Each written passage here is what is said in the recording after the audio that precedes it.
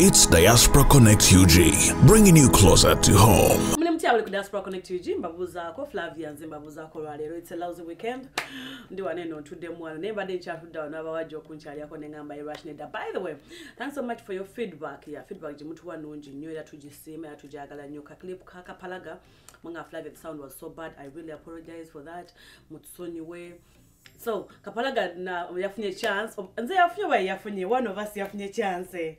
Kapalaga ali mu LA, Los Angeles. So, nagambye the fact that namuba akoli ne mutamugwa bulungi. Kamukomyewo nate tunyemyemu embozi yokuwereza emmere yokutegula amaso. Kapalaga. Embozi yokutegula amasowaani abasinga obungi temagifuna bulungi. Konze kasita kati mufunye.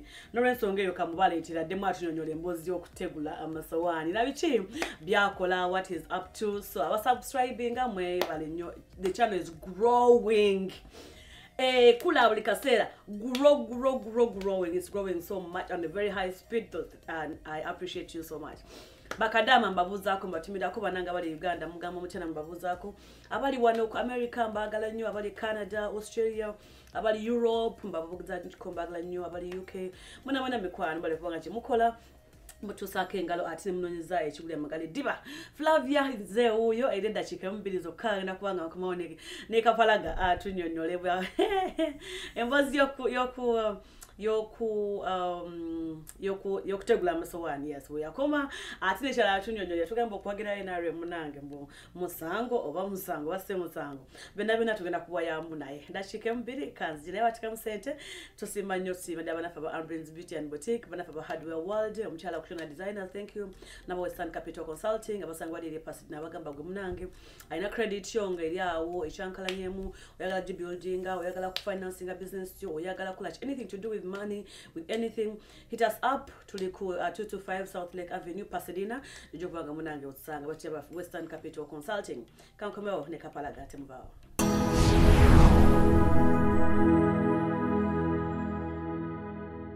Welcome to Ambrins Beauty and Boutique. We are specialists in Islamic wear, hijabs, thobs, Kufi and Muslim headwear. Katika tuanjulile, iView Properties Limited, your gateway to a richer life.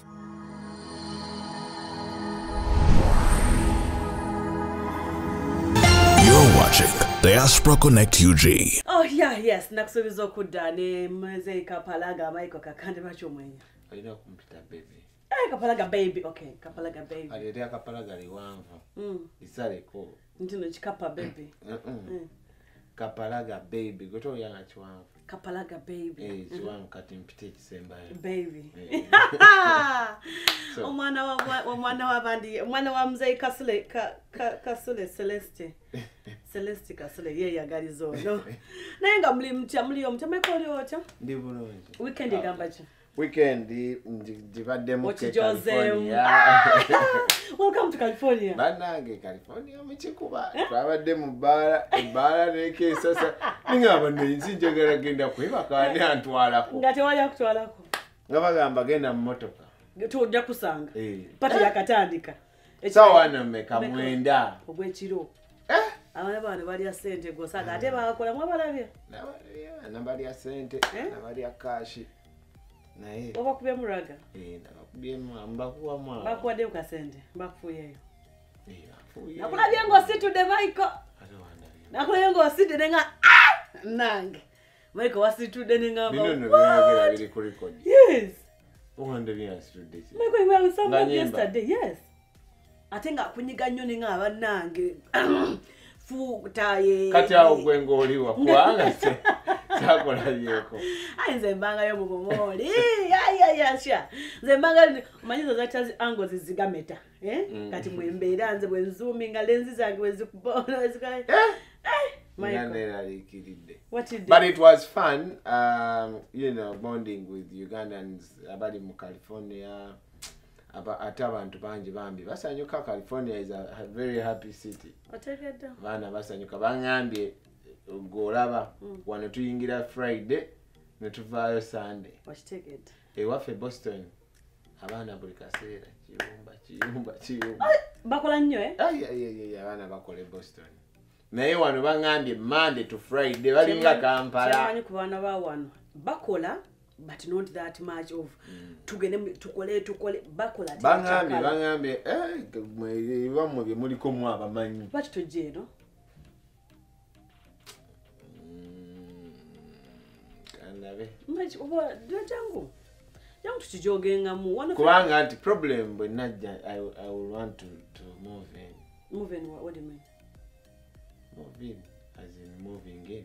You come to your house. But in my house is okay, you come. Have no problem. Really? Yes. You're on record. No problem. Njagamba abantu Flavia yangobye. I think Rachim kugoba. You come, Isha, when I tell you nyumba munange, you come, we rent a house, you sleep there, you can even come no go mchitebe. Tiwali buziwe America jimanyi bulungi. Go sura Montebe. Ikatinze lwacho yagala nsire Montebe. Anti bobo ngochali mgenye usoka nuga ku mchitebe. Kati kanjira mbere Boston. Sina kujja California kujogewa. Nsore Montebe kitanda cyo kinene. Oyega so mchanda change. Kaji atenzi swewa. Ne Flavia paka ekiseera kinero kyaboze ebibuze ebyekisirunge ebyo abantu bakulaba bagamba balowooza ntina we tutuuse kumbe bikaseera utuza mabega ate tuyina tukyalisha musayinseste mugambe tukyali tukyatambuza bigere tukyalina ebikola bingi nnyo okutuuka awo naye ng'oli otya bigenda bitya muna emboozi twakola luli abantu yabanyumira nnyo bwe yabanyumira ate distorted neta saa byono nabambi but the sound was just distorted no season jonona kale bayakwata camera very well but I think somehow ku timeline ebicyankalana. But we're really sorry. Bino tebicyankala. No tebijasha. Bino Kalibala waeno na show yange. Mwanangu chimugambe na show musajja atalika. Kati yatwale dakika za esawa namba ndi coding antuziniza mu kamera. Kumba ndi coding ampewo ebigambo tumuwolereza si Kalibala yali France nsoba. Kalibala yali ku kamera. Kale ekyo kashiveko nasho. Owolereza wa. America egamba ki? America kulika. American nonji tukola. Mukola. I wouldn't say it is better than our country. Why? In CFA minus politics, it's the best country. Oh yes. Oh yes. Now you know, of course, you know, being a first world country, a third or fourth world, there is a very big difference. Yali mutuufu yatusala ekigamba tuwaiza omusajja mutuufu ate kati ojutunulira kati gomanyi nti nno okulya empuuta bakugobye omanyi bwe tubagamba ebintu nga mulowooza tebakugobye naye baleeseza ekiteeso naye bannange tujogeddwa you people na serious tujogeddwa I am telling you abasajja ne bajjaawo ku TV ne boogera ne parliament nga basajja bakulu can you imagine ne bagamba nti empuuta mugiwere Uganda exported. This is Kamanyiro of the highest order. No, on a serious note, Michael, tushogereko. Kano Kamanyira, chiringa muntu kujja makaago. Na kugamba nti Kapalaga nze makaago, netojja kulya. Kitegeeza I don't even know how I can even put it right. Awo to say. Mumanye you come to our country. Obumanyiro bwe butyo bubaddengawo naye justing ate tufaayo. Bumanyiro nga kyobulala. Bungi ubumanyiro nawe bubaddewo ngayo bungi nnyo. Anekina ate kifuse ky'amaanyi. No, it is normal. Era ogenda laba nga kijja nga bakiyisa. Nete tekiyita bambi ba MPs bambi temukikola mikwano temukikola. Like this will be one of the things we nabamukoze betutali basonyiwa. Tetuli basonyiwa mtende. Nga kite mwabasonyiwa ne batenga bakiyisiza go wali wawagera bajjeko emyaka. Bwenge bakwata ku gondi. Wali oyagala bajjeko emyaka. Naisi era nakyo tetuli basonyiwa. Tekiyayita. Nempuuta ijja kuyita bagibagobeko. Abanange ekyempuuta neddamu. Nebbeere egenda kuyita bagijjewo. So that is. Kankubulireko ekyo ekya bail Museveni nayo kakikola because ayagala kunyigiriza bano bannabyabufuzi. Of course. Ayagala kunyigiriza bannabyabufuzi. Ndoza walabye omwana nga ajja ku TV n'agamba bazze omusajja najjaawo ng'ayambadde esaati ya people power. Bomu yakubye. Bomu. Oli muna mawulire, right? Script. Oli muna mawulire. When you listen, watch that story. Ngagwe, what came into your mind? It's a very predictable script. What do you mean? I mean, it's so unfortunate nti tuli mu bulamu bw'abantu mwe muli ebyo ebyekisiru. Nti omuwala ajja n'agamba esaati ya people power, omuntu azena ng'ali mu saati ya people power, they just want to implicate into people power iteze bomb. So you think ono mwala bamwadde bwadde ebigambo okubyogera? Either babimuwadde oba yabadde mutuufu. Nenga was it really a people party shirt or it was any could be any ready t-shirt? It could be. Tomanyi tojjukira nti saati za people power zonna baaziwamba. So wali yakirizibwa okwambala esaati ya people power. It could be that somebody put it on. Yes. Naga nakola ekintu ekyo just to na making sure bamulabye nti ayambadde people power. So in actual sense omuwala asobola okuba nga mutuufu ye kye yalabye nga kikyo. Nenga bali ku nenga oli bamugambye yambala bwoti ogenda okole bwoti ogende. Ani afuga eggwanga lyattu Uganda? Kibi nnyo ina mukakasi kwatera ayazira okubuuza ekigambo ekyo. Naye ani afuga eggwanga lino bannange? Kibi nnyo nti abantu in due course they lose, obulamu bw'abantu bugenda.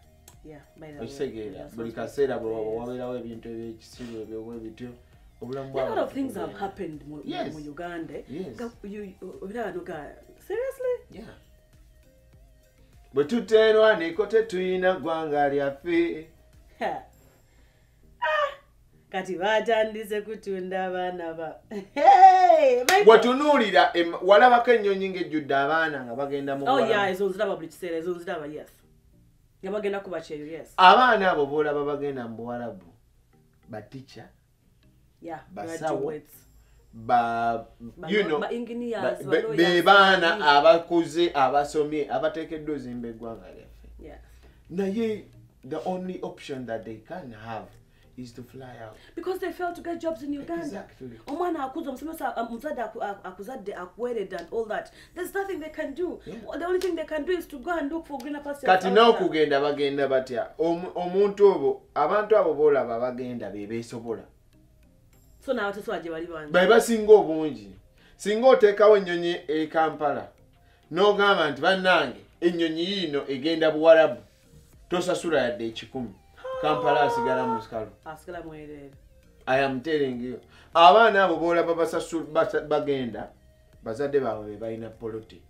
Ez'okutunda. Bo bennyini nga bo be babadde n'obulwaliro. Ne babutunda. Boda. Be babadde ne zibooda n'azitunda. Ebijja babitunze bwedde. Exactly. Kyenva nkugamba nti kati batandise kutunda abaana baffe. Bwe tuteenwa neko tetuyina ggwanga lyaffe. Because eggwanga lyonna China ekulidde ku bantu. Nga otunuulira ensi nga China, ng'omwana bagamba nti akagoye k'omwana omuto China katungibwa mwana muto. Omusajja baali bamuyita Chairman Mao. Yakola yali dictator naye n'afuba okulaba ng'ateeka ensi ye mu kukola ensi ne revolutionizing abakulembeze abaddako bagenda okujja. Nga buli kimu kiri set. Naye gwe tunuulira ensi yaffe buli kaseera edda mabega. Michael, twogere ku kya education Uganda. Okusoma nawulidde mbu kuddamu next year around May. But why? Who is the Minister of Education? Janet Kataha Museveni. That's why. What do you mean? That is why. The Minister of Education. Because she's the minister, so kwenda kuddamu. Kikyasaze okukola. But abana baffe bali mu kufiirwa. Yeah. Kids have been home for 2 years. Yeah. Bwe tuteenwa neko tetuyina ggwanga lyaffe. Yes, no, tukitegedde tugenda kwerwanako, but abaana badde waka for 2 good years. Yeah. Tebasoma. Yeah. There is nothing going amasomero gonna around gasoma era abaana bava Uganda ne bagenda basomere Kenya, South Africa, and all that. Anyway, statistics is like Uganda yemu kunsi is totally that much affected by COVID-19. Yes. But still, and in other sectors, abana like era na webiri bikola maudi yabakola oshegere businesses mutanso kudamu kola but amasomero baddamu nwakabuja almost myaka 3 kakati. Omanya banafunye embuto. Naye manye emyaka 3 kyekitegeeza. That is 3 generations lost. 3 generations Okitegeera. lost. Kitegeeza. Kati kankubuuze omusomesa ono omusubira kukola ki? Kukuba amataffaali. Kyovola abantu omusomesa yakungaanyawo ko kasente oba ayina ewaabwe nga balina we batunda. Agenda kuba kyeyo. Ensi Uganda egenda tuuka ng'abantu abalimu be bataasoma kubanga abataasoma be batasobola kukungaanyawo kasente kudduka. Omanyi abaana. Ensi egenda tuuka nga temulimu musomesa, nga temulimu musawo, nga temulimu engineer, nga bonna bagenda bweru. Omanyi abaana abafunye embuto. Yeah. Mu COVID ono. Yeah. Ate bakyazifuna. Abaana abagenda ozaala abaana bannaabwe. Ezo generation zifa. Kyenkugambye, who is the Minister of Education?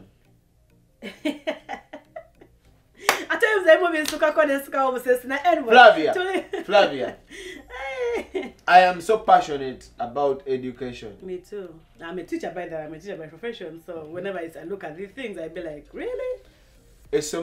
Uganda yayina amasomero ge bayita ga high class. Makerere University. Buwajanga yadde Makerere yadde America oba Bungereza nga wasomera Makerere nga oli respected. Nagamba oyo yasomera Makerere. Olwaliro kwe kiri? Yavaawo Makerere. Wekyaliwo. Abaana bajjanga wano wabadde ondaga omwana yasomera e Buddo. Yes. Aliye yo Boston by the way. Abamwogerere. Omwana yasomera ng'omwana ava mu primary nga ayagala kusomerako mu Buddo, mu Nabisunsa, mu Gayaza, mu Namagunga ng'omwana agamba kansoma ennyo ng'ene embeera eyo. Olwaliro amasomero ago okulowooza galagawo. Gye gali ne tegakyali bagonoona. Kyovola abantu omwana omuzadde preferring okutwala omwana we mu private.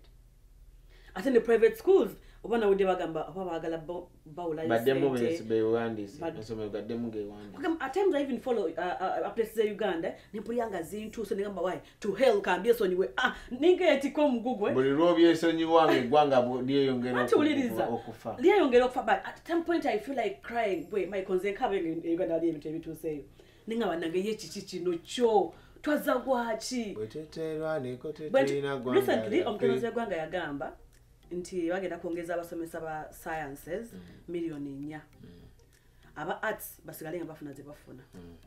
Natula mu ntebe n'endowooza bweti nembuza wait a minute, so abasomesa sciences they are exceptional ku basomesa arts. What makes them exceptional? Anti abasomesa science bagula mu dduuka lya njawulo engoye emmere gye balya ya njawulo. Ekitegeera emmotoka zibambala ensonga za ggwanga kuwa ensonga. They're not. They got the same markets to some everything. Kati gwe bobanga gwe mukulembeze w'eggwanga lwaki wandikikoze? I don't know. Kati nze nkuwa ensonga oziganye. Ensonga zoli kumpa zilemu. You just mocking them. Baba social because but you just mocking them. I know you don't mean what you're saying.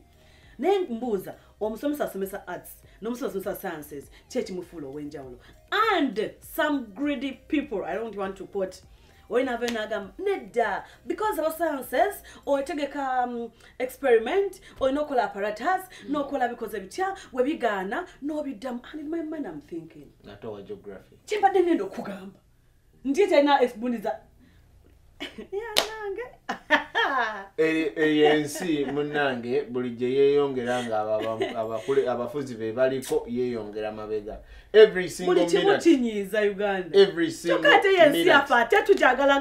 Flavia ogenda kudde Uganda ng'oyagala okulya empuuta nga tosobola abula by the way kyempuuta mugiveeko empuuta mugiveeko you people you can't tell me you're going to abolish empuuta kugirya mu Uganda mukyaleke kubeera exported ku deal kiro y'empuuta olwaliro ya sente noze na mitwalo 2 kati egenda tuuka mu 10 nga bafaaki tebasaana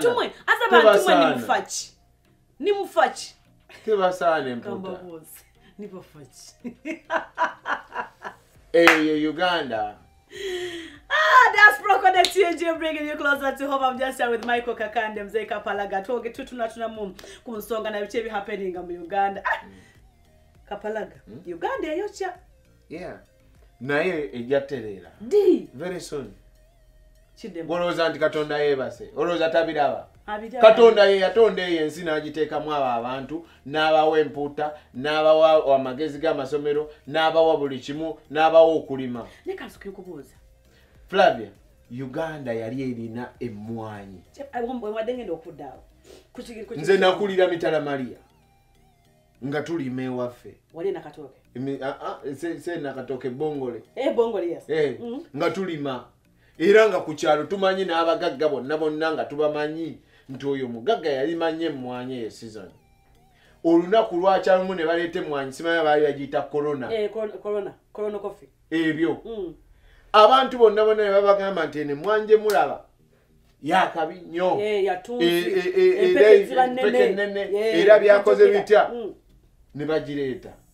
Emmwanyi z'abantu abantu bonna of course kasita bagamba nti kino kye kirungi nga badduka. Emmwanyi zonna ne zifa. Moringa najja bananga abantu balima. Moringa najja abantu ne bamulima. Mama alima moringa. Nga buli woyita n'omuntu alinawo akajja akatono ateekawo emiti gya moringa. Ne waleeta bino ebya vanilla najja. Enyanja bagitunda. I want you to listen to that song. By the way, I am too creative. Whenever I get emotional, I get too creative. So Boniga, that's when you become creative. Yeah.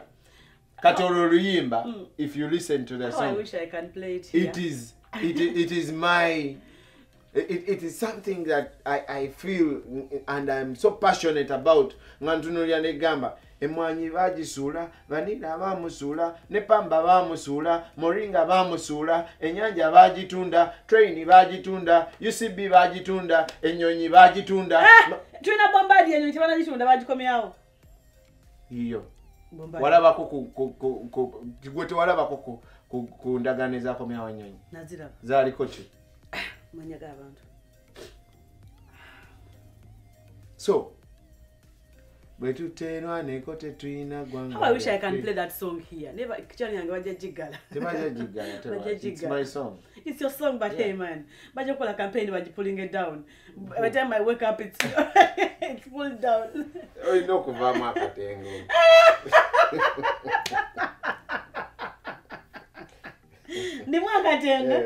Mwana ndi mwakatengo. Mwewoza abantu awe si changu. Ogera kumachanga kachano kali kutaka.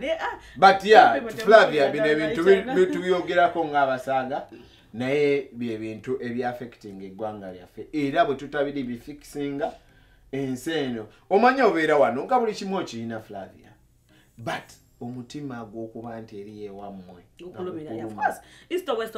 osobola okuleeta abaana bo osobola okuleeta abazadde bo osobola okuleeta buli muntu yenna akwatako n'abeera wano naye the fact nti eri yewaffe kikuluma.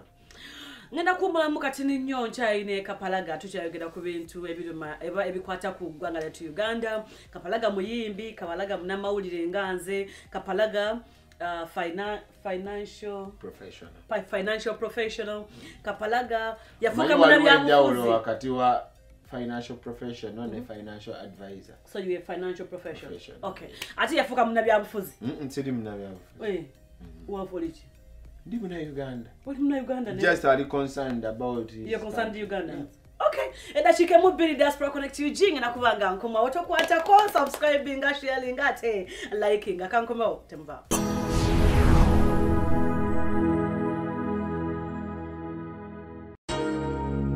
Welcome to Ambrin's Beauty and Boutique. We are specialists in Islamic wear, hijabs, thobs, kufi and Muslim headwear, oud, oil perfume, stock atta, bags and shoes, long dress, headscarf, and lots more. We also have menswear from t-shirts, shirts, jeans, trousers, etc.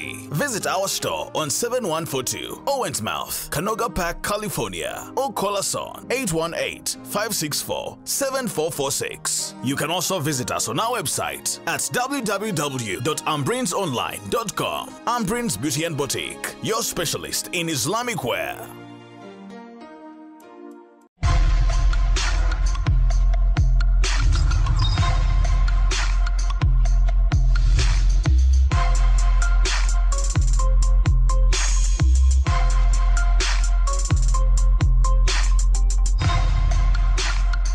It's Diaspora Connect UG, bringing you closer to home.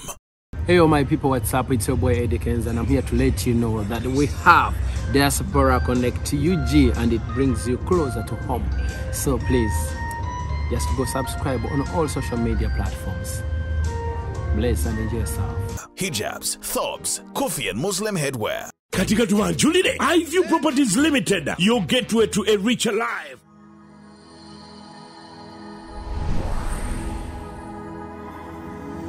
You're watching Diaspora Connect UG.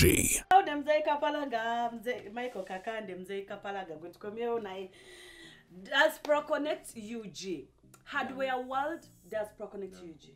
Tukomea wone Michael Kakande, Mzee Kapalaga, ku Diaspora Connect UG, bringing you closer to home. Nawe. Wajidi mabno busale monu Kapalaga ali mukumbo nyabonya.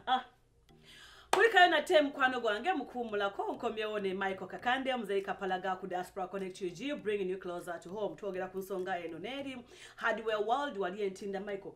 Do you have an account with Hardware World? Banange chali wange Simon Second. Yes. Do you have an account with him? I had one. What happened? Are you saving what uchaliliko? Madden anti kati. Toine byogenda kungamba Michael lekera gambo la buli paycheck, making sure anti every paycheck unja ku either $10 tizibano nyingi by the way. Ngoja kuta $50 ze kwa Hardware World limitwalo 17 ze kwa Hardware World. Wona tukira okuva no kuda Uganda olimbolira financial advisor. I think I MC one financial advisor. By the way, on a serious note, when you check Jofuna, $10 gateke wali. Gateke wali. Before you know, when I'm using a kuminez, obangaga, mutandika kuzimba. Bino ngina kuzimba chino ngina kuzimba chiri. Ate by the time on chakola, transportation within our kumpimpi yawo. Babi kutwalirayo. Twagala kuzimba brains though. Olaba. Eyo projects enene engezo. Semukwase. Ezo nsonga azimalanga. Hey! Michael yotya. Muna mole muna feba mu parliament. Na ebyo omanyi waliwo scripting ogitunulira n'omanya gyegenda okugwera. So Uganda is too predictable. Bogitunulira boti. Otunulira n'ogamba kino bakikoze olwakino, kino bakikoze kati oyo n'abakobo olw'okuba ayogera nnyo kyangu. What do you mean olw'okuba ng'ayogera nnyo at some point yavaayo n'agamba talina bujulizi? Kati obujulizi obwasingisiza omusango bwavuddewo. Kati bo kye banoonya si kyekyo, banoonya kwavuwaza because ogenda kuddamu okuba campaign, ate bo bakwata bukwasi wali ssente ne bajjayo ne bateeka mu campaign ne bagula abantu. Sometimes kyekyo kye baba banoonya. Ne bafaaki. Because Minister Nabakoba, according to me, omanyi opanze ni Michael kakuleko something. Nino omutima omugaga. Omutima gwange mugaga ekyo kye bayiza mukama. Nti nakatono kenyina bwe ndadanga mukama yes kamala. And if I can share it with somebody, I go ahead and share it. Nayo manye ekyo. You're already a minister. And still fighting to be. Ekyo kyani bade kikulu. Nayo kikulu is honest. People are not honest. Abantu abo tebali honest. Gwe kyogamba nti Nabakoba tamanyi nti baagala yamuwangula. With all honesty. Bwe yebuulira mu Katonda n'atuula wali ne Katonda. Gwe kyogamba nti Nabakoba agamba Katonda nti mbutuufu nawangula baagala. Naye nga omulamuzi oyo yasoza nti muli mu mutima gwe ddala munda. Takimanyi nti baagala yamuwangula. Tamanyi mukama ono tali yangu, tali apaani. Bagenda kuddamu akalulu kano baagala mukube kali tonziriranga. Era bannamitiana awali umbrella tikinga. Okitegedde. Awali umbrella tikinga era nze kati. Naye nze nkugambye nti ebintu ebyo just ekisooka byongera okutulaga system zaffe, judicial system. Ye kennyini Uganda yavaayo n'agamba ki? Titalina bujulizi. Ekyo kyokka bwe bujulizi obumala. Osegeera naye bwe tuteerwa neko tetuyina ggwanga lyaffe Uganda kinyuma. So ebintu ebyo tubyogerako ng'abasaaga naye nga in actual sense bye byaffecting eggwanga lyaffe era bwe tutabikolako Uganda buli kaseera edda emabega. Wabula kana akagambo nkaba bannamitiana. Manyize mama wange w'emitiana. So I'm half Mitiana, I'm half Gomba. Mama weri busujju. So kino kibawa bannamitiana. mugende bekubanga will there be re-registering again? Like will they have to re-register? I don't know. Okay. Buli ayini mu myaka egironda. Genda olonde n'omutima ogwo. Njagala muwe Joyce baagala akalulu. Kwa muswaze stani. Ne wali amanyeti no amazima tegekweka. Abantu bakimanyi. Abantu bamanyi nti Kyagulanyi awangula aka. Linda ate abantu bakimanyi nti Michael, abantu bagambe. Esente bazibaleeta mityana. When they bring that money, eat it. It is your money. Eat it. As in eat it. Chew that money. It is your money. Get that money and eat it. But when you get to the box, our umbrella, taking our umbrella, Joyce Bagala. Mumuwakalulu. Atete mukamuyire. Akanabe nabunabi. Anti omanyi banabi abufuze bo balowooza nti n'abantu basiru naye abantu babuufu nnyo kati kachanga Kyagulanyi ajja mbeobufuzi level y'ebyobufuzi yakyuka abantu ne babuuka ne bategeera buli kigenda abantu babuuka kati abantu basobola okukola analysis bayita bandi bali abagonde ababeera mu kati Mama Mukati, Farouk, by the Kuliko Farouk, oh my god. Hey, no, Linda, go. Kuliko Farouk, ye host wa Mukati, oli guy mama yani. Kuliko wane Devi. Mama. Bachali wa Mukati. Naye kyemba nengezaako kugamba. Nti abantu babeeranga boolaba ab'omukati ensonga kati bazoogerako ne bazidisikasinga luli ekitaaliwo okitegeera so abantu babuufu era osobola okutuuka okuba nga ndakwekoli mukwano gwange w'emityana yaani Dankani. Yes. Thank you. Dankani emityana oyo Dankani haya chali wa. Kati badankani tebali nga bawuliriza. I know abakubiba masimu. Kati batula ne analyzing by the way ensonga ate ebyagala. Yes. Yeah. And a public ya Uganda yonna bweti. Yes. Abo actually they represent ekiri mu boda, ekiri mu nyumba ezenjawulo, ekiri mu ba house galo bebe kunganya ebyo byebabeeramu kati abantu babuufu ekyo kigwe gwali omulimu ogusooka ogwa people power kubuusa abantu ate era tugukoze kati abantu bategedde ensonga bazanalizinga bulungi ate baziraba tebakyeba kasibe bali bagamba bwawanga olukumi nti paaka lunaakakulu nebikyaliyo mukyalo kirabika bikyaliyo mu byalo ebimu of course abantu baffe baavu nnyo omuntu omuwa 10,000 gwe ng'olaba omuwadde 10,000 naye nga ye alaba omwezi gwe guwedde abantu abo bakyaliyo problem ife bwe tutuuka eno ebiseera ebisinga tetumanya tuba tulowooza nti ensi yonna etuuseeyo kumbe gye twali nga tugula amafuta ag'ekikumi mu ttaala mu Tadooba era abantu bakyaliyo nga bakikola kubanga ensi baajavuwaza omanyi kati omwana w'omwavu Uganda tagenda kusoma anti kubanga ani minister of education netonzizayo eyo naawe Michael twogerako bwogeza abaana babuulira ani minister of education kuno ku TV tekuliko baana babuulira ani minister of education kataha Museveni ekyo kimala ate tebamumanyi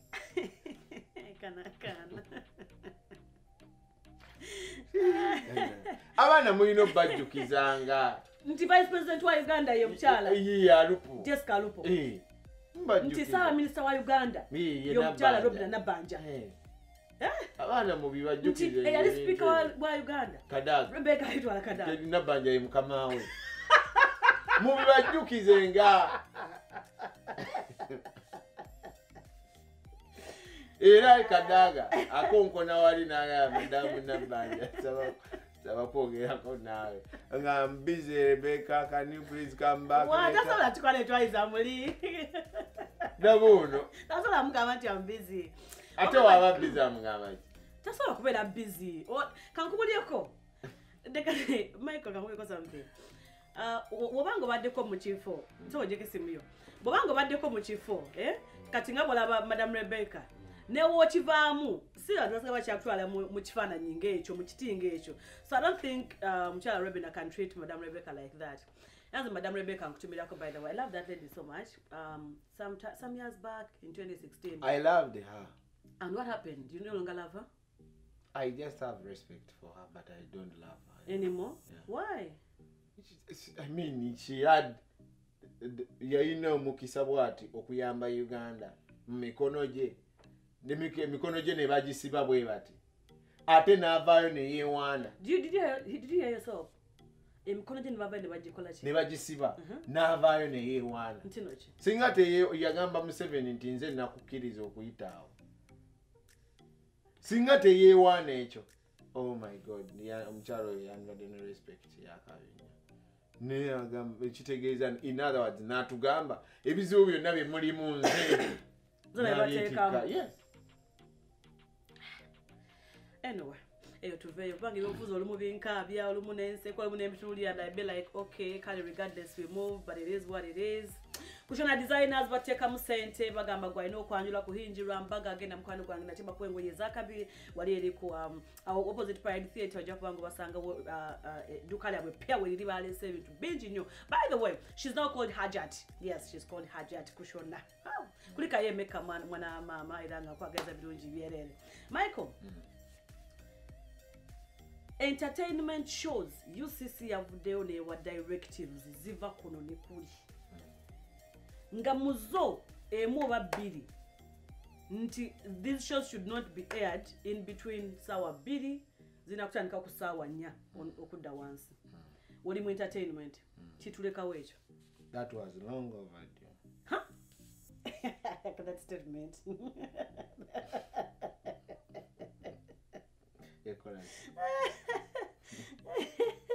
I beg your pardon. I mean, omanyi ate olumu bannayuganda tuli bagezi nnyo naye tetwagala ku analyzinga nsonga. Ebintu byonna ne bize bibaawo ever since Kyagulanyi yayingira mu politics. Bibadde bijja biddingana ng'osobola okupredictinga ekijamma ku maaso. Kati kankubuulire. Kyagulanyi amaanyi ge yajja nago mu politics ekisooka bamudismissinga.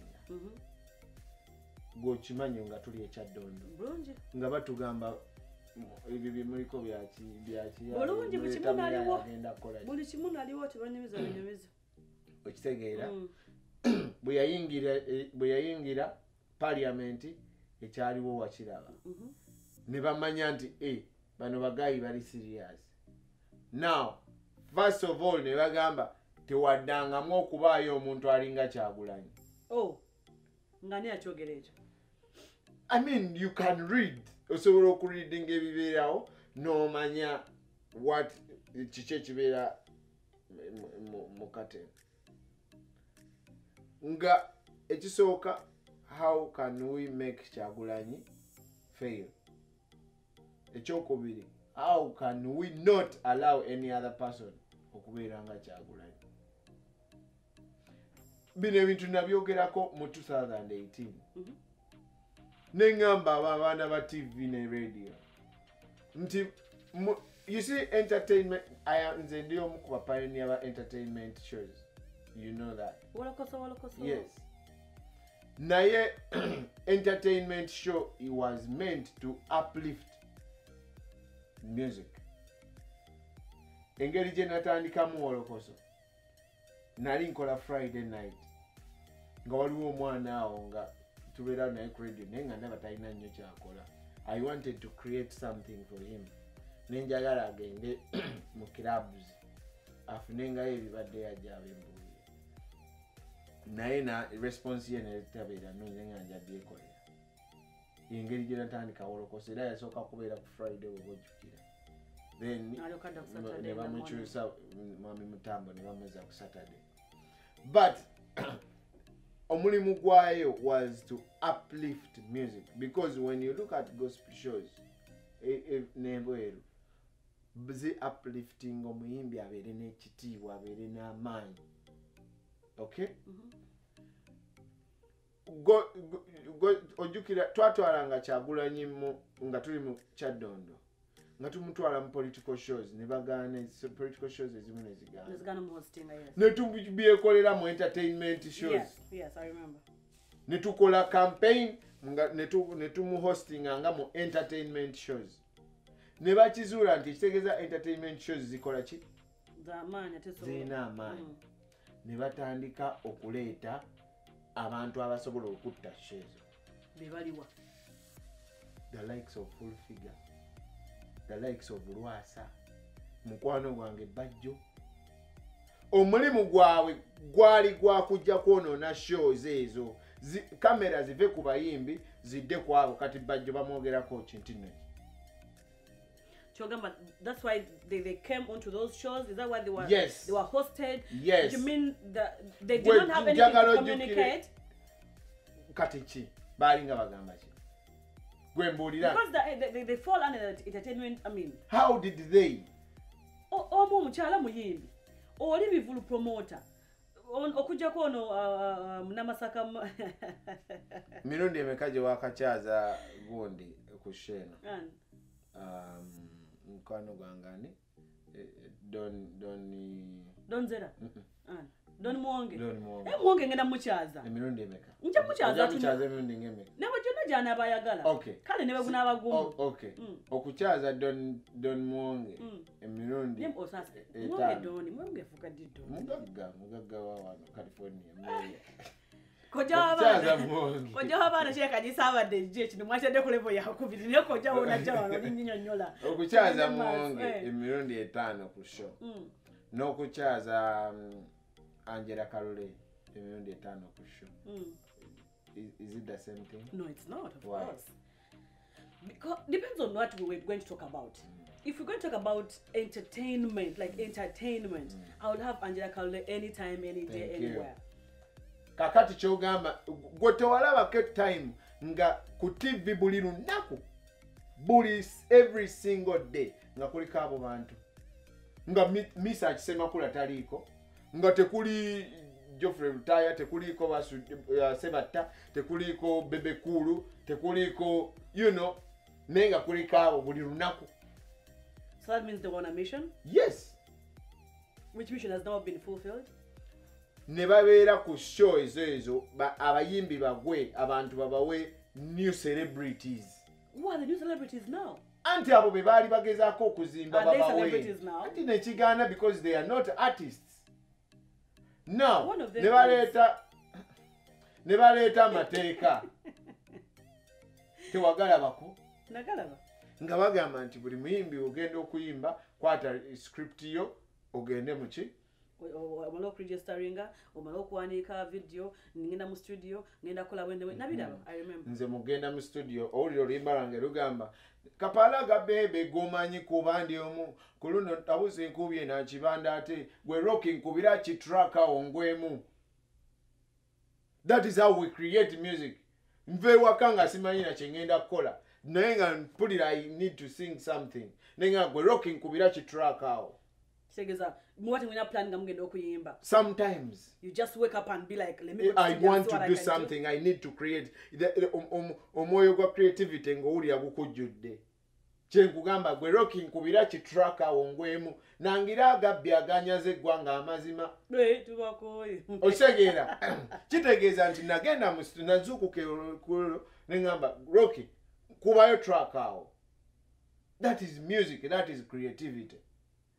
Kakati abantu abo gye bali ba Misa kibakola music ne TV ne radio zabajjako amaaso ne baba creatingirayo abantu abalala abatalina kye batugamba.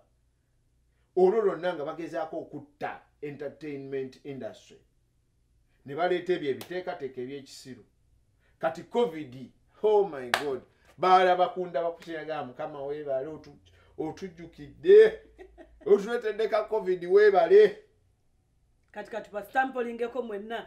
Let's step on you. Let's mufira wansi. Tuvola banga option yo kaje babalekera kugenda kufuka ba beggars. Kubanga tebalina sente. Tebalina bwe babeerawo they are celebrities.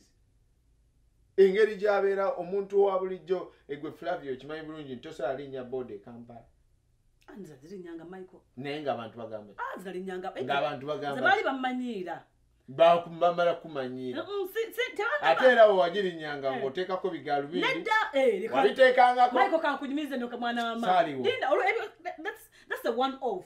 But let me tell you something. Nze Kampala almost to the stage inako wa boda. Mom, but there's nothing I enjoyed in Kampala like riding on bodas.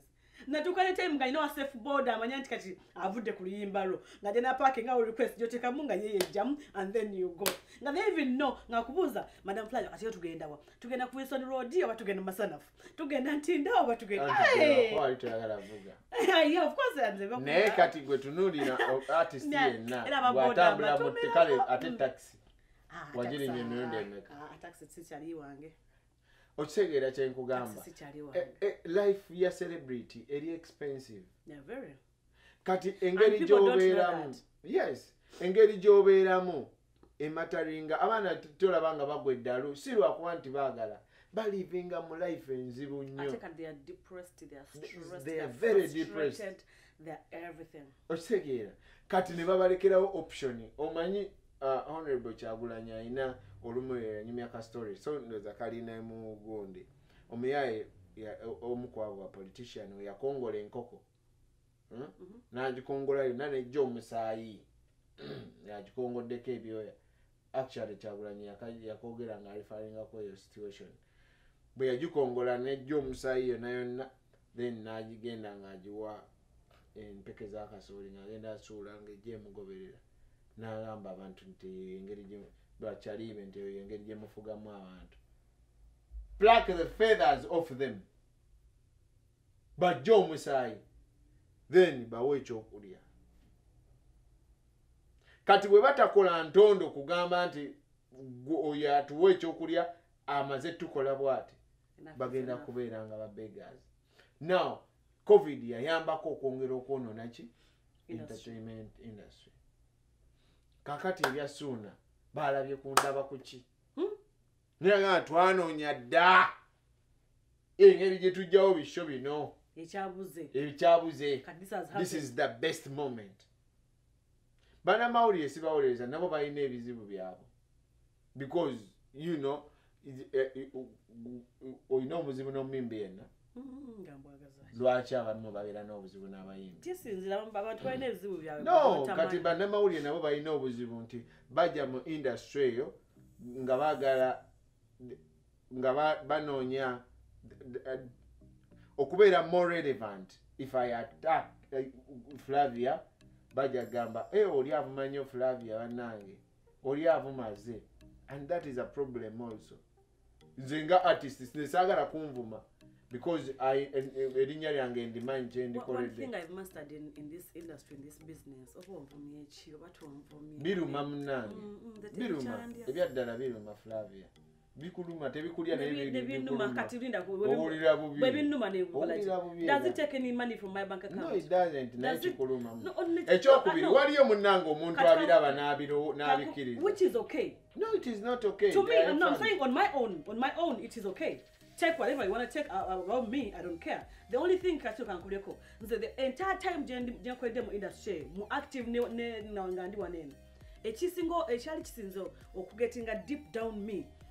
But I think about our two scenarios. When I lost my son and when my dad called me. That's when, only those two times. Because when my dad called me, I was like, okay, Kacheka, it's now Chivu Depuze Flavia, Daddy Chimi Caesar Bubi.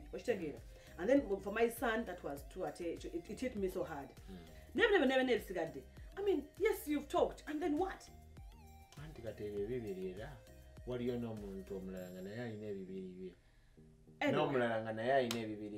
So your problem Kapalaga. Me, I developed a thick skin. Wala winninwaji. Nzo mukwa support aba winninwaji. Winninwaji, you come to her with all your bullshit. Trust me, she'll give you bullshit.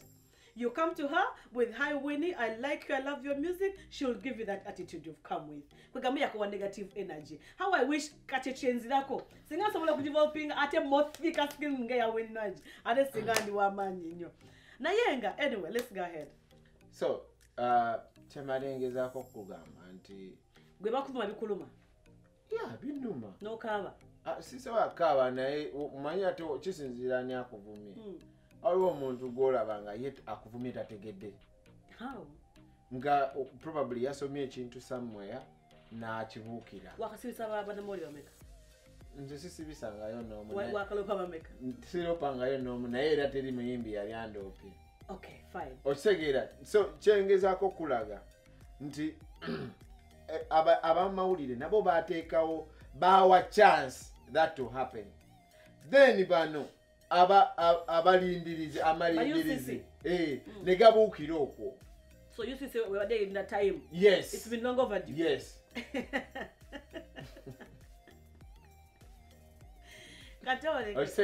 Kati basadde ku ssaawa 4 amawulire katika Bale TV ez'amaanyi Bukedde TV ena mawulire ku ssaawa 4 gataliiko nfuufu NTV ina akawungezi ku ssaawa 1 ku ssaawa 4 batera kubeerawo on the spot NBS ina on Thursday wabayo barometer frontline not even on what day so kati barometer on the spot.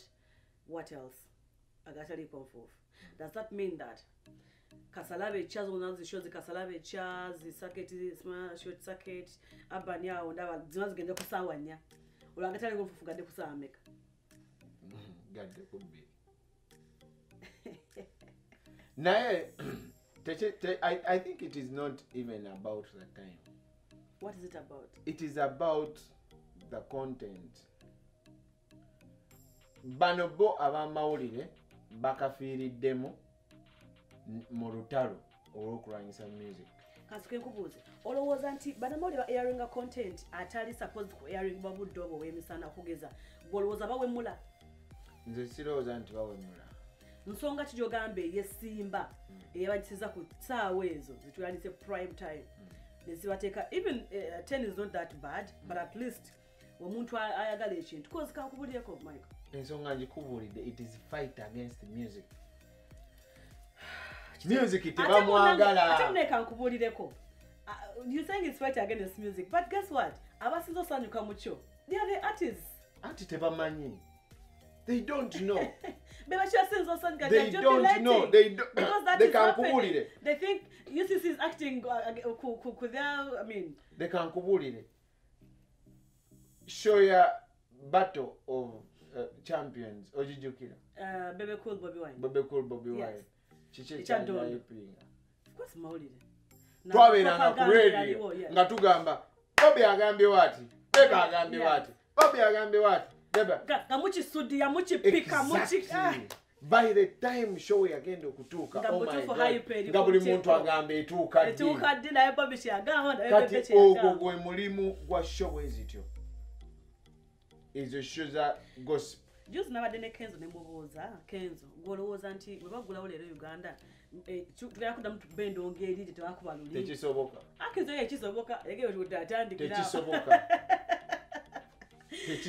tekisoboka tugatandikiraawo mumudda. Leka nkubuulire nze nkugambye nti this is my own analysis. Yes of course zino endowooza zaffe si za muntu yenna yes. Music yavaamu omusajja eyawangula obwa president wa Uganda naye nga baalinga bamutunuuliranga omuyaaye omudongo abantu tebamutegeera. They can't let any other because vamanya amaanyi ga artist problem yaba artist nti unfortunately tebamanyi maanyi gaabwe. Yes, I once told those artists nembagamba you people let's ask for to demanding for a no music day in Uganda and then what? Sijukira kikyaliwo. I think waliwo ekintu ekyaliwo. Well, what were your intentions of asking for no music day in Uganda? Do you know what it means nga tewaliwo music yenna kuolu? What you are doing? Kwekalakaasa okukuba kwekalakaasa. It is a form of kwekalakaasa. Hey, onakuchana serikuba. Oba week. Just imagine. Week is too much. You see, that is what I'm talking about. But muma mwina demands zammwe. Mwina uma. Kati what were your demands by then? I can't remember, but there was something that we wanted Copyright. I think oba copyright oba something.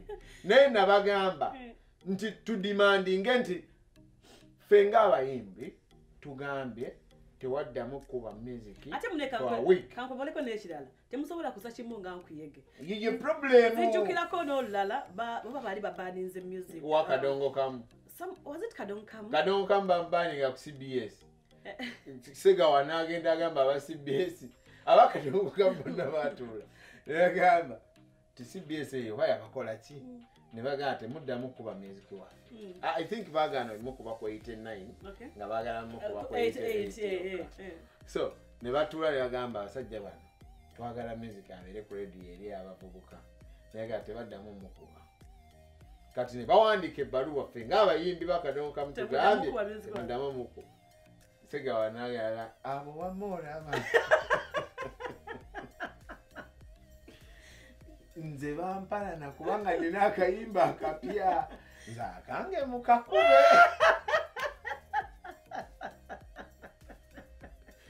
Kati obwo bwe buzibu bwe tulina abayimbi. Ogwokulala abone yali ababukedde at some point bukedde ateekawo nti tusasula okuba music wo nga bakuwa receipt owayo sente ne bakuwa receipt. Cause some artists were like, "Shut, tujja kusasula, nga kijja kitya fe tuba content, mfana twetaaga, mutwetaaga na fe tutwetaaga, tusasula ntia music wangu okuba." Kati teke we lyayita, wiki esooka, ne tukuba. Wiki ey'okubiri ne wajja omuko. Naganze munkubire. Obooli awo. Sente mmeka.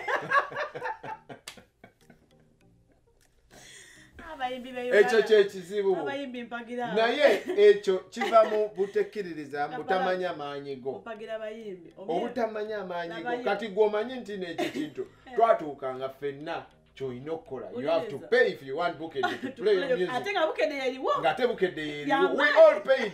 Nze nina receipt. Yes, I did. Mitwale 5 oba buli luyimba. Ye paple. I played because I had a concert sometime. Osegeera nesinga pena twali tutudde ne tugamba tewabayazi sasula Bukedde yandibijjeewo okumanya gayimbi gayaye waliwo omuyimbi yasosola nga buli mana leeta akakadde okisegeera nga buli ng'asanya ku Monday Tuesday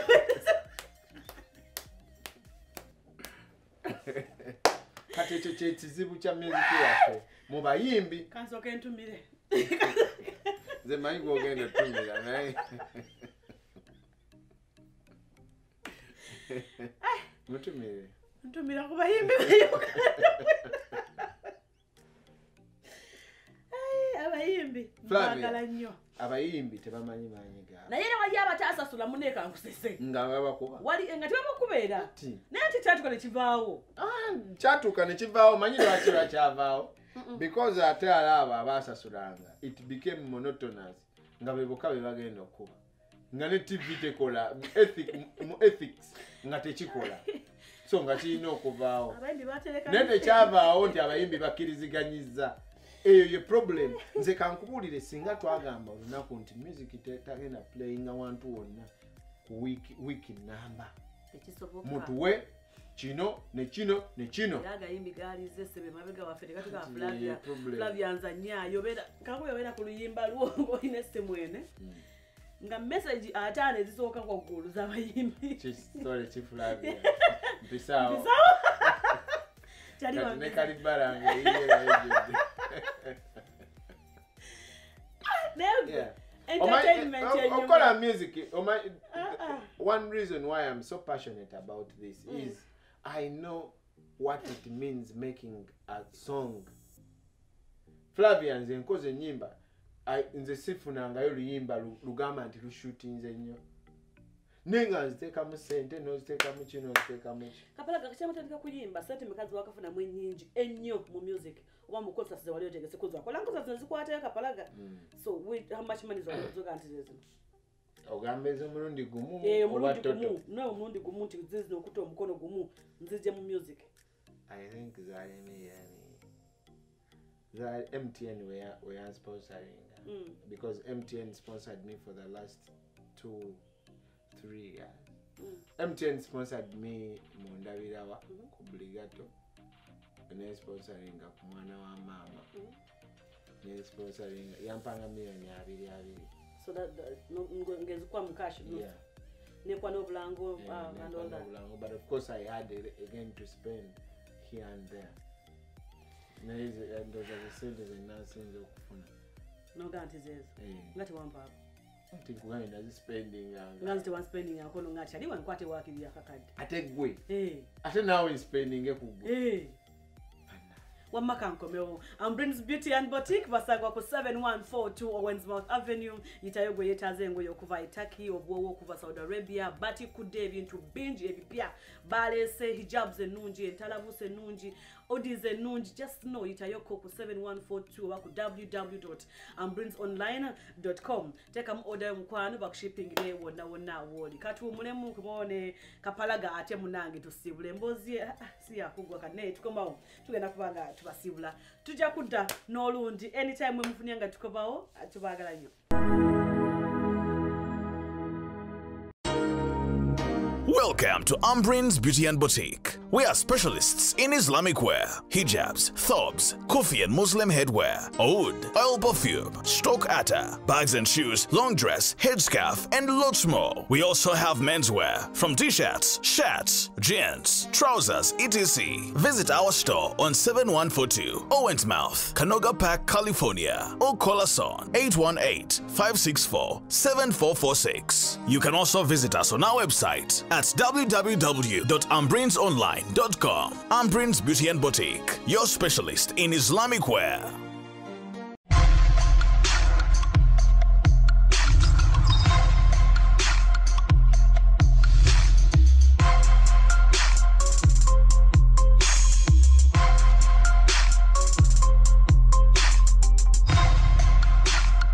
It's Diaspora Connect UG, bringing you closer to home. Hey my people, what's up? It's your boy Eddie Kenz and I'm here to let you know that we have Diaspora Connect UG and it brings you closer to home. So please, just go subscribe on all social media platforms. Bless and enjoy yourself. Katika tuwanjulile, iView Properties Limited, your gateway to a richer life.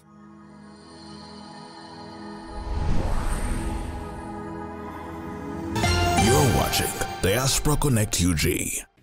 Tuchali nawe mukwano eyekumide ku Diaspora Connect UG chokola chakabi era mukwano nsimanyo aba subscribing aba join my inbox aba mpeleza emails nga Flavia this Flavia that your compliments your complaints benabena bituzama amanyi your supplements bituzama amanyi so excuse me temujango ko tweyonge dala maso banafe abateka mu sente tusimanyo tubasimira dala namwe abagala okujja on board namwe mikwano tubaniriza abagala mentions tubaniriza abagala okulanga naffe. Thank you so much. Brainstorm egambe kya Kapalaga brainstorm anti kati munanga amasomero gonna ngeri gye bagakola moji mani naye tuli mu kuddamu kutereza tulabe nga tugulawo.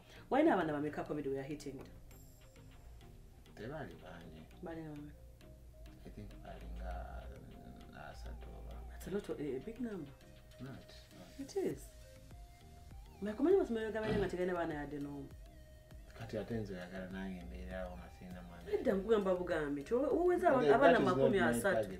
It's not your target but tell mwana bazana na tambulya omayi. Kosoka kwavula nawe. Heart Institute egamba. Is it a Heart Foundation? Egamba chiyo. Jerry tuchagezako you see kati I am more stable. Financially? No, not even financially, but even in my mind and everything. Do you weren't? I wasn't.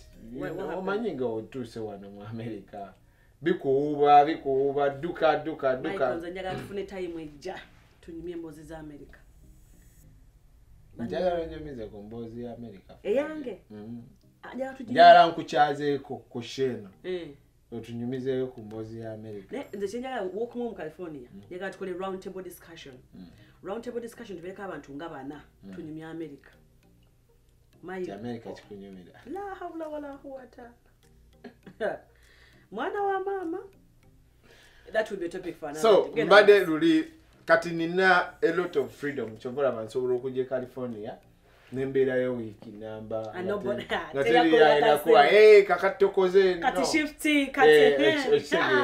so I now have more time to attend to the foundation, the school, and nange ngo muntu ne family. Nairu rich badecheze. Do you have a family, Kapalaga? Yeah, of course. You have kids? Who doesn't have? No, I'm saying when I ask you that I have a family, I mean your personal, your Ntumbe family. Yes, I do. You have kids? Oh yeah. How many? Beautiful ones. How many? I'm not saying. Olimuganda. Yes. Please, somebody answer. Can't you tell answer? Shut up, Zamuli. It's a serious suggestion. But what you say to what answer? We never make a Kapalaga. Both feel one on Manyana Bonina. We never make a. You put up when Facho Gamba Bria Fangabana with Bamani. Hey, she was an Evanji. We never can make a card. What did you know? To salamu atika to salamu.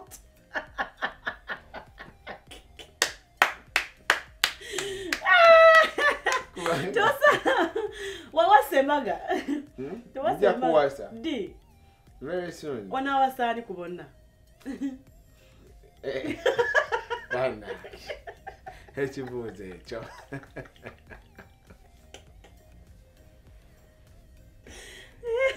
Bana. Naye ganja kuwasa. Ani? Era njagala njagala family y'abakyala zibeere. Nja kuwasa mwalamu nja muwasa. Michael. Family y'omukyala gwe nawasa. Michael kawana bamu kusaka. Michael chogene ebintu ebyo byangu tubyogeranga wano off camera. Nunga mwana yo mwagala nyera ngina muwasa kati kamera ili atota sokuna nagira ekyo nakyo kijeewo kubulira kijeewo naye Michael ekiche manzi jawo akakasonga kajeewo ntinaki tukimale wano kai mwana wa finance tugenda kwogera ku finance bwatu tugenda ku art institute nekyo ensonga nayo nonkulu kugabuga mchala wange ngenda kuwasa manyage kati Michael iwani msajja mchala alirudawo ali wano kwa America bali Uganda agega kulaba gwetwala yekomi yaye yawasawa no nawasane Uganda kyona ne bogeno be bana bajo kuba gwe ngasijja bayo kutasa oh bagana utula gwe wama sibirimu namba 1 sibirimu sibirimu era mama mutula nja kuba mukamoli nze I'll act like I don't know anything era siri by the present songa the team jangu akoje manyi ndi wase no nyweri bintu mino bijjamu ebyobufuzi what do you mean bijjamu ebyobufuzi wega silamuka abasilamu si bantu sinatigango ni si bantu anti vayo otolesha hadu tumanye nti Kapalaga yatola shahadu Haji Michael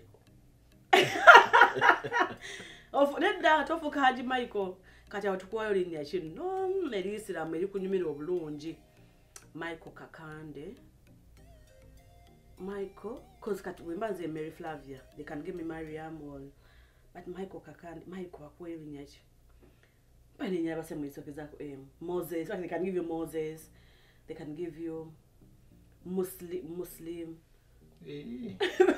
Teriyo nange Michael Zinamuka by the way tuchigali tumanye nti yitu inayo ne yitu inayo bogambe nashata kati bine bintu byansi mwana mama byansi kufa kuleka kasta ukochogedde oli bintu byansi kufa kuleka gira bugizi oli kulikodi nze ngende wano bahadi ensi yonna ekulabi I'm advocating ensi yonna ekulabi era ensi etegiti ntino nti Flavia yakirimu Kapalaga yeah Kat Heart Institute naye Heart Foundation Kapalaga Heart Foundation Heart Institute because tujazimba institute okay yeah abana je bali abamu bagenze bafa for example mu covid waliwo omwana oyo nga nkyali Kampala gwe twasondera ennyo sente naye ne bamujjanjaba yali yetaaga sente nyingi nnyo n'agenda e India ne bamujjanjaba naye ng'alina okusigala ku ddagala so mu time ya covid baggalawo nga teri mmotoka etambula ewaabwe ziroowe that time. Kakati nga tebalina we batuuka babeera zero we eddala balina dijja mulago kati ne bamwadimeeting emulago anti yali teyeetaaga admission yali yeetaaga just kubanga agenda nanyo eddagala balina abantu bangi baafa abalwadde basiriimu abasukaali kansa so omwana oyo bambi yannuma nnyo kubanga namwononerako nnyo obudde ne sente naye okwagana Bebe Cool. He's my friend. He's one person that I respect. So between ebyokulya nti abalwadde b'emitima, are you guys in touch on something? Story ya Bebe Cool njaji kunyumiza off camera. Are you kidding me? Naye I respect him. Tonga manti elimu site nyaye nja kujikunyumiza off camera. Once you say off camera, that means about wewe tulinga mutwala. Flavia tonyogeza chesigambi. Nenda actually. Ngambi off camera. It's okay. Oyo chogede kumboze eyo nezukira embozi ya madamu tije wala abantu chawe kama ya baraga mutima bijambia. No gambot. Byeyo Uganda. Natyanze. Bwabanga honorable basobola muyingirira. Yeyo Uganda gwe twalabye ko honorable gwe bafumise ebigere. Sejirinya Muhammad. Honorable Nsonga yagenda befungula mu court. Nane groin ye chitiri. Kati member of parliament aina access ku camera. Kati roza mu kamukuje. Ataina camera. Kamukuje is what? Kamukuje is the omuntu awansi. Less privilege. Ataina camera egenda mutunulamu wali. Olowooza kikyayitamu. Uganda. So, yeah, mutufu. Omusango gwa Honorable Muhammad Sejirinya ne Alan Sewanyama. Bwe bajja mu kooti nyongera okwewunya what the omuntu yabagamba mbu yatta abantu Masaka, what their intentions are. Like seriously. Their intention? Kubasi. And then what? To scare away people. To scare people, to implicate people power, to that is the whole thing. Kaindo tafire yagamba ku mukolo gumu nti bwe balinga mu nsiko bajjanga ne batta bagondi abasirikale ne batwala uniform zaabwe ne bajja ku kyalo ne babakuba emiggo ne babattamu be basse ekiro nga babalabye nti ababase bambazidde uniform z'amagye then enkeera ne bambala civilian nga bayeekera ne bajja bagamba nange muli bulungi nti nedda tuli bulungi amagye kye gaatukoze wano kizibu nnyo nga mulaba tubagamba mutuwa abaana bajje tutulwanise gavumenti eyo. Reverse psychology. So foundation jeri n'abaana mmwe bali. I am still in touch. Three I think bali 58 I think. Atano munana. Under your foundation. You still take care of them. Tubawayo kati sawa eno tetuli muku ngawe ngambye mbadde nkyatereza nze kennyini tubadde tetukola surgeries naye just to maintain. So your foundation yo ekola gana kuba abalwadde b'emitima bokaboka. Ate baana boka abalwadde b'emitima. Kati Michael, what are you up to America? What are you up to? I am working. What do you do? I am a financial professional. What does that mean? So financial professional, you want to early licensed. Only Okolanga you are Roger, right? Yes, okay. You are Roger. You want to early licensed okusomesa abantu America. Sibana Uganda okana ya America. So nze nina license nzikiriza okugenda across 50 states of America and Canada. Okusomesa abantu how to use the different financial products, retirement planning. Nenkugamba Flavia esaawa eno kyalina amaanyi agakola nokola probably shift after shift after shift naye ogenda tuka ekiseera nga amaanyi ago tokyagayina nga okaddiye. What do you have? Cho savings for yourself. Ero savings ewa. sente zo zigenda kukolera ddi. So we teach people how to make money and make money for them. In the future or even now, ofuula otya sente, okola otya sente, n'ozifuula zikolere sente. How do I go about that? If you save, let's say savings $5, omwezi oyinza okuba ofuna 15,000 eza dola. Ku 15,000 ezo tugamba sooka weesasule gwe nga Flavia. Nga tonnasasula biiru yonna. Soka weesasule. Lwaki? Because bill oba renti, motoka, byakoze bitya byonna tewaliiwo kintu n'ekimu kigenda beerawo nga toliiwo oba ng'oli mulwadde. So the next is my saving. Is your saving. Gwe sooka weewe bill ogambe nti bill bagiyita Flavia yesooka waggulu. Bwe mafuna 15 Flavia majani mungo 10 olwake. Lumuwe. Nafafagane na lumuwe because ye oyo ye Flavia. Ate yakola zine 5. Yakola 5. Shigeza watali there won't be time. Exactly. So Flavia tomubba. Muweyoko ku sente. It needs a lot of discipline. Yes. It needs a lot of discipline. Actually, not even discipline. But it is what you have to do. But financial discipline. Yes. It is what you have to do. Financial to inokora. So that's what you do in America? Yeah. Mulimu gwange kusomesa abantu how to do that. Kati ezo sente zosasudde Flavia nenkugamba kati ziteeke wano. How do you get paid, Gwe? Nze ndi nkugambye ndi financial professional, so I am an independent contractor. So how do you get paid? But if you teach me how to make money. From who? From me? Not from you. From the company you work for? Yeah. Ah, okay. So I get it. Nze omulimu gwange kusomesa ku debt management. Mabanja. Amabanja. Abantu ba America balina amabanja. Abantu babanja Uganda, bananga America ina mabanja. Omanyi lwaki? Because etambulira ku credit. Buli kyoyagala mu America okifuna. Bw'oba oyagala motoka 2,222 yafulumye, ogendayo bugenzi ogamba mumpeeyo. Ne bagikuwa. Kakati kitegeeza ogenda sasula ebbanja eryo. Kati nze omulimu gwange kusomesa how best can you pay off that debt. Because the moment you don't pay for it, Libron will pay for it. Of course. Yes. So, in other words, if another immigrant tulekera family zaffe baita generational debts. Kyokka ate abazungu balekera family zaabwe generational wealth. So kati tukoze tutya ffe naffe okulekera abaana baffe generational wealth. Obugagga obwo n'okaddiwa ng'olina sente z'olyako ng'oli jjajja omugagga. Ng'omanyi jjajja omugagga anyuma nnyo. Omanyi jjajja Flavia omwavu atuuka eka ne bagamba obwana ne mugamba maama ono jjajja ze nti jjajja ki ono atsaba buli kaseera.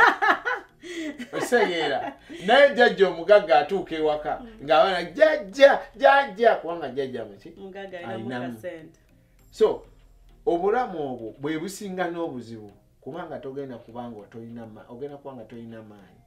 Kati kyebava Abaganda baali nga abagezi ne bagamba nti enviiri enzirugavu ezikolerera enjeru ozizikolerera zitya kati ng'ogjako sente ne weesasula for later okozesa edda biiru zonna renti zosindika e Uganda zoteeka mu motoka zosasula mu insurance y'emmotoka zonna tewali weegenda kubeererawo ng'olwadde, tewali weegenda kubeererawo famire yo ng'ofudde, tewali weegenda kubeererawo nga ng'okaddiye. So sente ezo zitereke ogifuule biiru ogambe nti eno biiru nange nga bwe nsasula rent emmotoka yo bw'oba ogisasula $5 lwaki teweesasula $5? Lwaki toddayo n'okolera gyewakola obwa baasa? Anti levu zigenda zirinnya. Madala gakyuka? Madala gakyuka. Obwa baasa abuvaamu? Obwa baasa nabuvaamu, but era nabyo birina kye nayigirayo. Omanyi nze nagamba nti nali nsigamba gwe nali ngamba waliwo abaali bankolako interview Uganda nga wangamba Simba yakuwa sente. Like they wanted to know whether I was contented with how much I was being paid. Nembagamba at many times it's not actually about what you get. more in terms of money. It is about what you get, exposure nabichi. Your network is your network. That's all we can get from media. Mubwa basa na champa experience. Echisoko inokwangwa. I am very slow. I am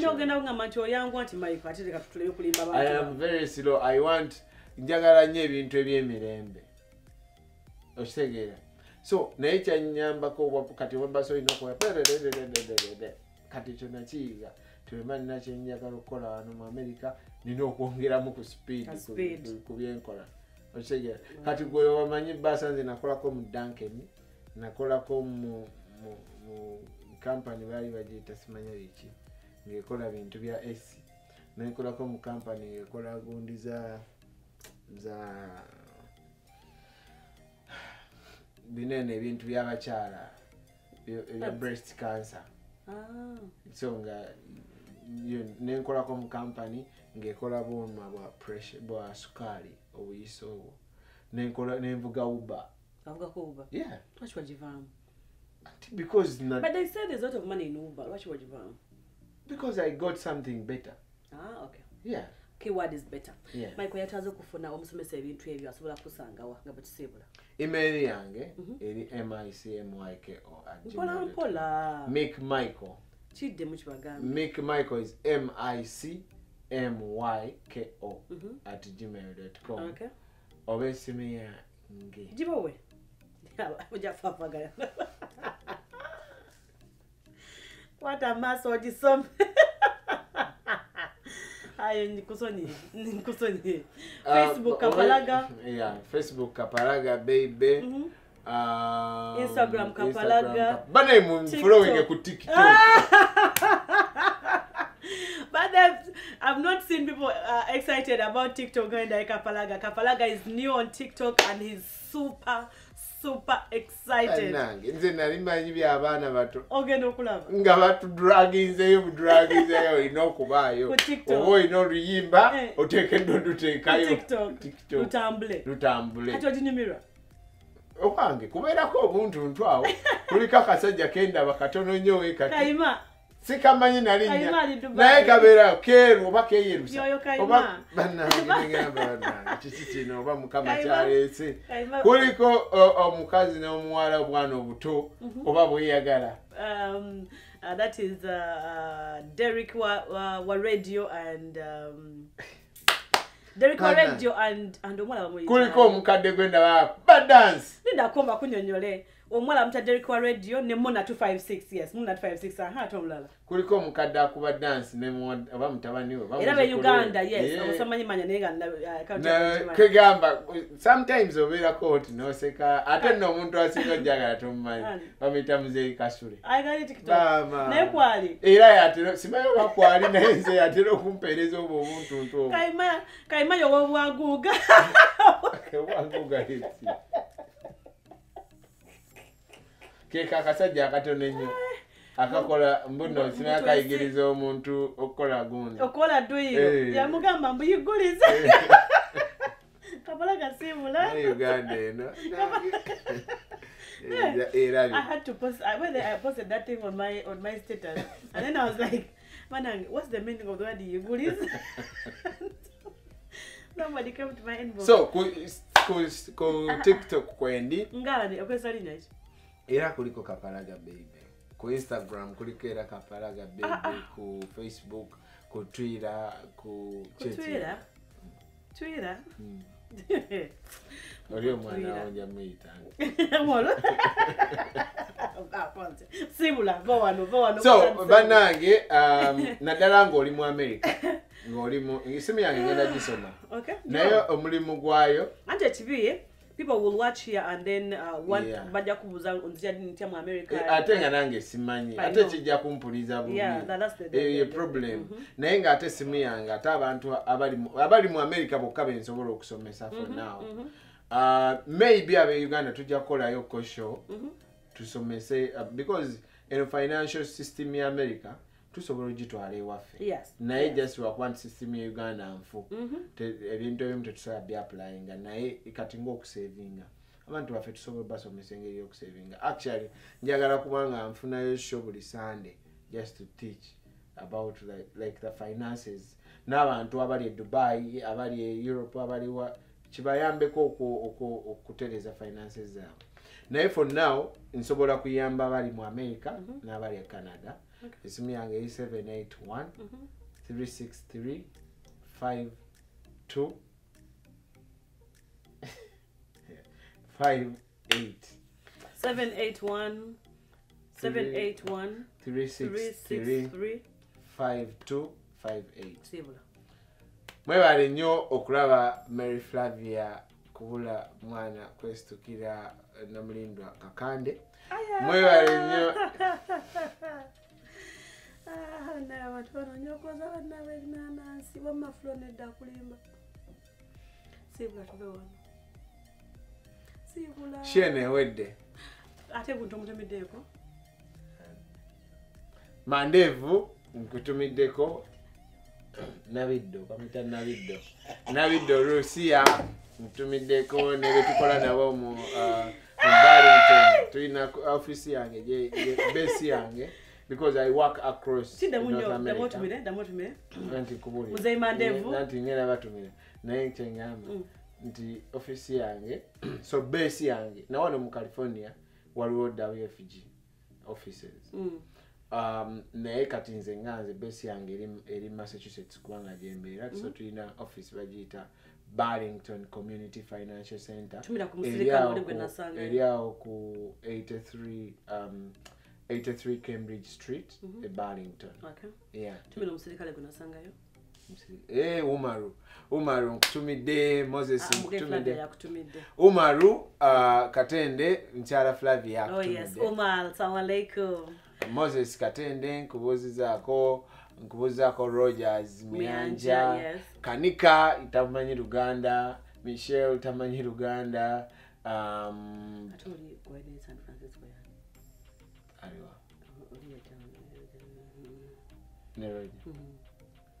Omuzungu ye Karen. Okay. Karen tukutumidde. Karen nawe tukutumiddeko. Mulaba bwa buyitingana mawaliwo ensonga ezigguka naye mwenna tubatumidde abantu amayiko bakola nabo Kapalaga bakola nabo nenga mabatudde ne mutulaba tusiima nyo siima ddala asalasala ebifaananyi bino bamuyita omukulu Wajid Kasendo. Wajid, we really appreciate you, and then the entire team that you work with at Diaspora Connect UG, we really appreciate you. Mwebale kuteeka People Power Corporation egenda kujja webale sima mukwano. Mwebale ne office eno. Studio. Yes. Kwegamba ekintu kino bannaye mwenna batakimanya abali e Uganda. Flavia nno bannaye yavaawo waliwe mwali mumanyidde. Yaddira Bukedde yonna n'agiteeka wano. Navaawo nenzira wataati. Studio za Bukedde nga bwe temuzimanyi of course. Naye kati ffe abazikyalamu Flavia yazireete California aziyina. So Flavia ekintu kino webale nnyo kiwanika. But of course behind a very successful woman the result is me. Nanga abantu bagala. I can't forget to see chirwako. Mubera bulungi amabagala. Until next time, bye bye. Views expressed on this program or commentary are solely of the individuals providing them and do not represent or reflect the official policy or position of this YouTube channel or its management.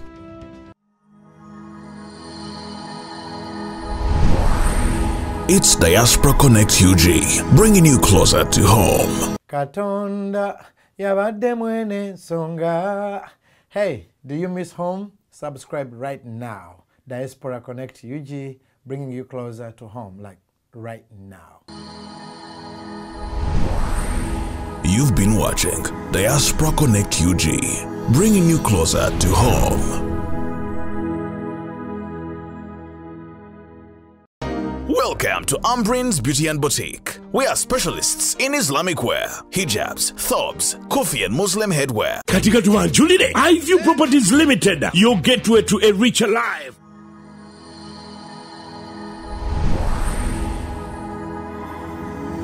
You're watching Diaspora Connect UG, bringing you closer to home.